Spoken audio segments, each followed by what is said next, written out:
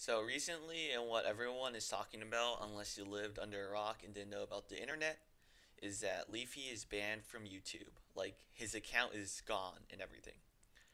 Honestly, when the news first came out, I was kind of surprised at this because while I thought that Leafy did come back, and you can kind of see how his persona is similar to him back in 2016 before he left YouTube, he didn't really do much compared to what he did back then.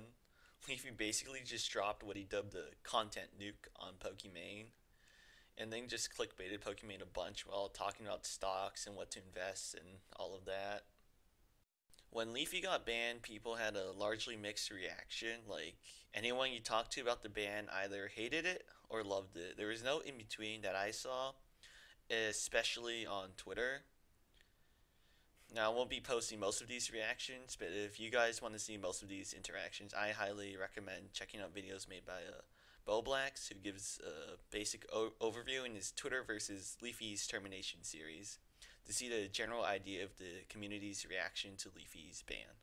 My personal thoughts on the Leafy ban now is that while Leafy did have some fucked up content back in 2016, and he absolutely did deserve the criticism back then, his current ban makes no sense for several reasons. First off, his current videos were just him dicking around talking about stocks and whatnot for the most part.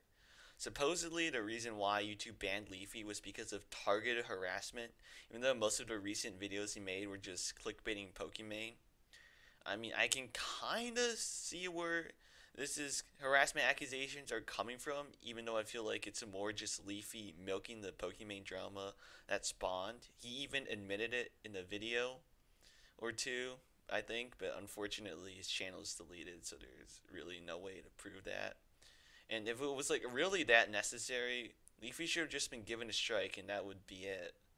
However, by the same logic that YouTube used to ban Leafy due to targeted harassment, H3H3 should also be banned due to him making multiple videos on Keemstar. And unlike Leafy's videos, those were not just clickbait where he just put Keemstars in the title and thumbnail and they just talked about a completely unrelated topic.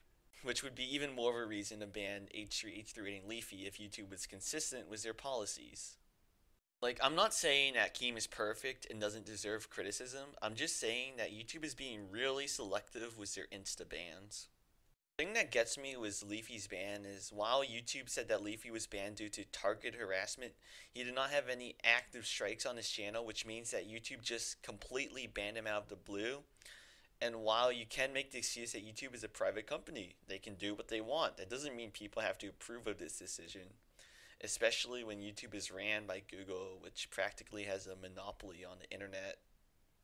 Another Speculation to Leafy's ban is that in one of his videos, he posted a video clip at the end where he is showing H3H3 killing his own wife, Gila, before killing himself. I would say that maybe this could contribute to the reason why he was banned, but that wouldn't really make much sense because if Leafy did get banned because of that video, then why am I still able to find the original video that Leafy used still up?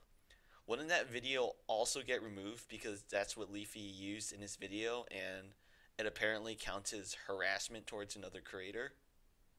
While I do agree that some of Leafy's old videos were fucked, there's simply no way around it.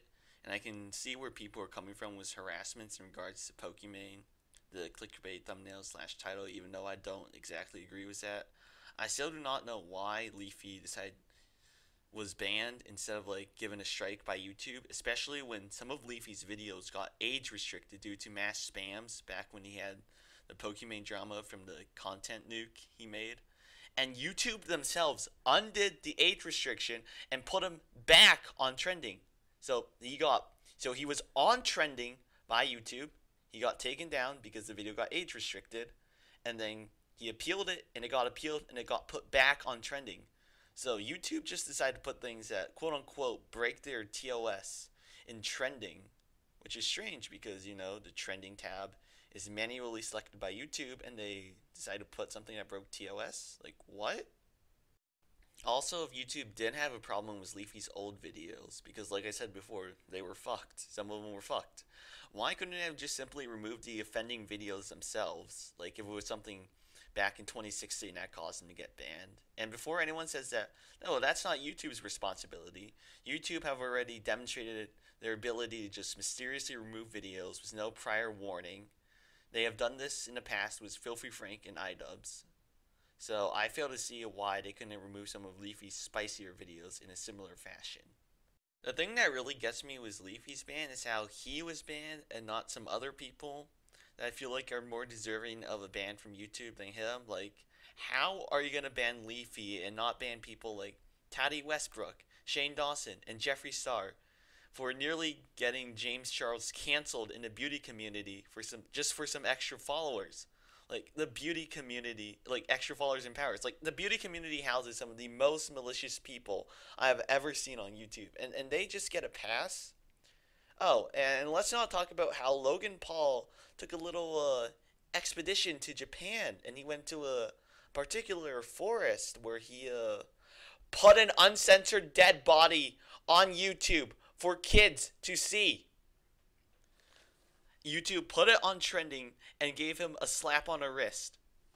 Finally, there's also a YouTuber called Pollution Entertainment who is notorious for posting videos of cats dying slash him abusing cats, and his channel's still up. And these are just major things I can list right now at the top of my head. I'm sure there's more. People that I want to talk about briefly in regards to their opinions on Leafy's ban were H3H3. The reaction from H3 was pretty basic. It was just him memeing about Leafy being banned. Now I know there's like a conspiracy theory going around that H3 got Leafy's channel terminated, but I personally don't think that because the evidence that I've seen surrounding it is circumstantial at best. My overall thoughts on the ban is that while you don't have to like Leafy, it is not good that YouTube can simply choose to ban people with no prior active strikes on their channels and just nuke them without a moment's notice.